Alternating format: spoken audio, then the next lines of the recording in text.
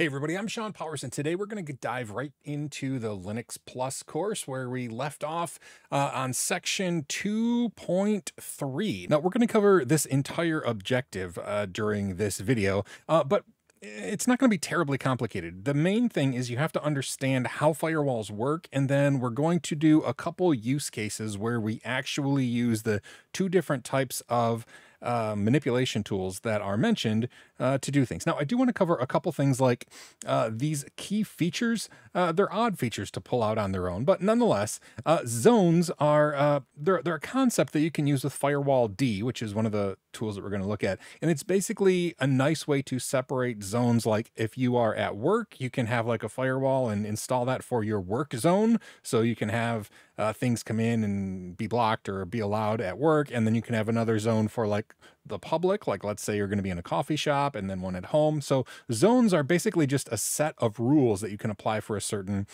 situation, and that's a feature of Firewall D. Services is just a way to specify the various things that we would allow in, like if we allow an opening in our firewall to allow web traffic in, for example, that service would be a web service or HTTP and HTTPS services. And basically they just map to ports, right? For HTTP, it's going to be port 80. For HTTPS, it's going to be port 443. So it's basically just a way to refer to what ports we're going to open for a particular service.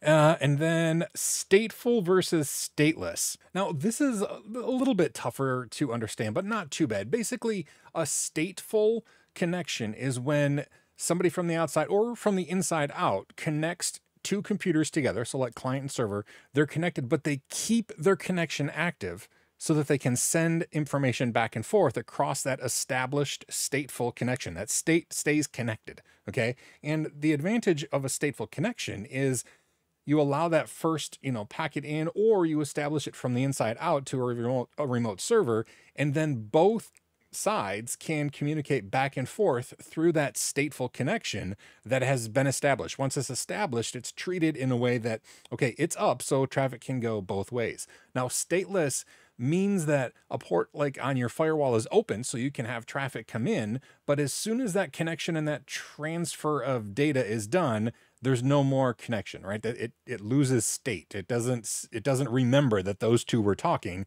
And so every time information has to come into the, past the firewall, it has to meet the rules. So like the outside server can't just keep talking to the inside server if that state isn't established and kept. So stateless it just means that basically it doesn't stay active. So every time information tries to come in, it has to establish a connection and it doesn't keep that state. So that's stateful versus stateless. And routers or firewalls, statefulness is something that has to be kept track of, right? Like they have to have a table of connections that remain connected, stateful. And so it can use more memory to have a stateful connection between, the client and server.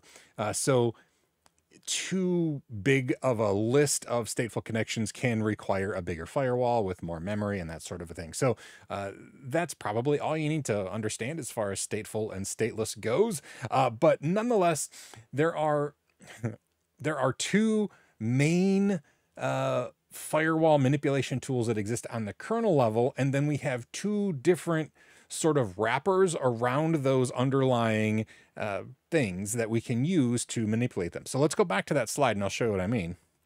We have right here common firewall technologies. These are in really odd orders because IPtables and nftables, these are both kernel level tools that allow the kernel to say what can and can't go through a firewall. So these are pretty much similar in function, IPtables being the older technology that is slowly being replaced with nftables. And so that's why they're both listed. However, again, I don't know why they're in this order. Firewall D and Uncomplicated FireWall are kind of like a wrapper that is an easier way to manipulate those underlying tools. Because I'll be honest, IPtables, it can be really, really complicated to write and understand the rules that are going on. Because basically how I'm going to start with IPtables. Again, it's the oldest one.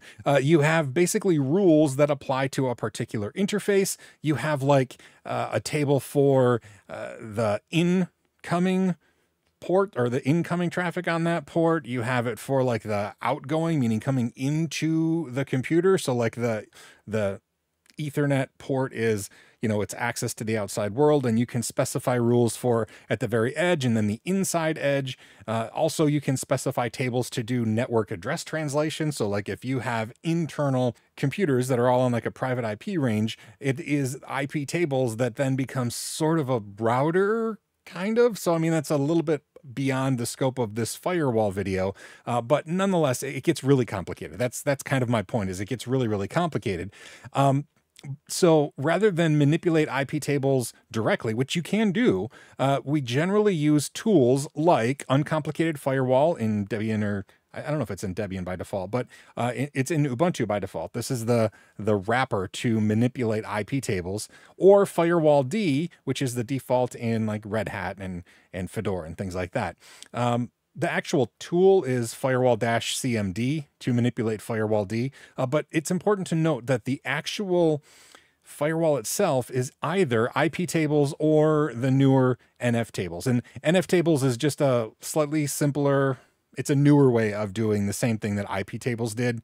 Again, that's not, there's more nuance, but that's, you know, that's probably all you need to know, that nftables is replacing IPtables. But because this is Linux, there's a lot of like backwards compatibility things. So as long as you understand how to use Uncomplicated FireWall or Firewall D, you're going to be able to manipulate the firewall, whether your current version is using IPtables or it's using nftables. You may not even know what's happening behind the scenes. And so that is okay. And that's what's really nice about having a wrapper system like one of these two in place. But basically, Uncomplicated FireWall is far simpler than even Firewall D, but they create the rules in the background that are applied at the kernel level. They create these IP table tables and rules that get applied. And so when you are doing system administration, you generally have to know how to use Uncomplicated FireWall or Firewall D tools. And so I'll show you really quickly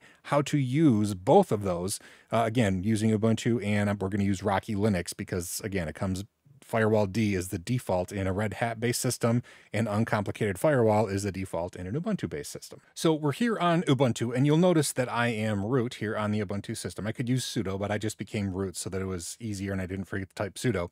And Uncomplicated FireWall, by default, is not enabled. So by default, it's inactive, I think. I don't think I messed that up, but I'm pretty sure that's the default. In order to activate it, you just simply do UFW enable. Did I type that wrong? Oh, yeah, you have to spell enable correctly.